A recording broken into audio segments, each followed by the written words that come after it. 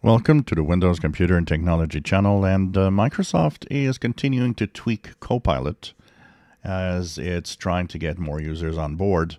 Now when you use Copilot, to click on the Copilot icon, you have a brand new way of getting into the Copilot. You can message Copilot from here, you can use voice, but you also have Copilot daily thing. You've got I can help write a speech, share your ideas, I'll be your sounding board, and so on. There's different options now. Topics you enjoy. There's all sorts of suggestions, basically. So this is interesting. Is it, they're tweaking this all the time.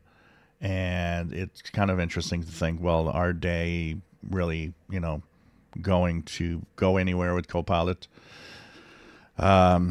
As of course a lot of people are not interested in Copilot and not using it, and it's like Cortana. I think it goes back. There's so many of these features that people don't really use, but I see a lot more than I thought of comments in the comment section here on the YouTube channel of people using Copilot and saying that they are actually using it, and it's extremely useful for what they need to do, and which I could see some aspects, particularly with writing. Like here it says I can help write a speech.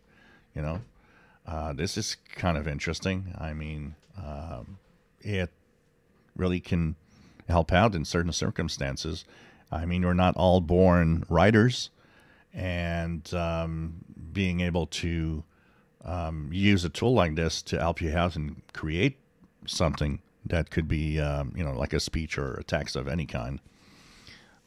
Yeah, I get it. How I know that somebody was also mentioning that they were using Copilot and looking at a text and kind of making, resuming or just giving the big ideas of what the text is all about, which is also nice. And once again, also appeals to I don't remember what's the statistic, but there's a high number of people that have a hard time reading, a couple of pages and then being able to write down the main idea of what they just read.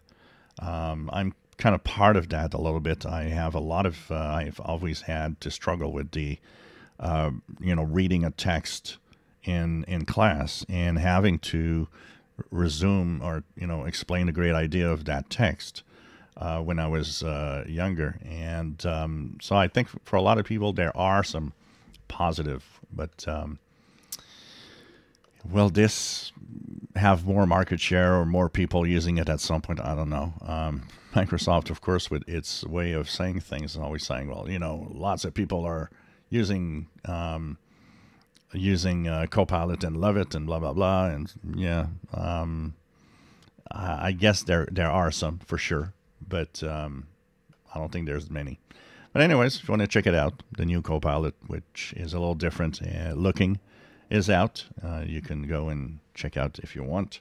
If you have if it's still installed on your PC.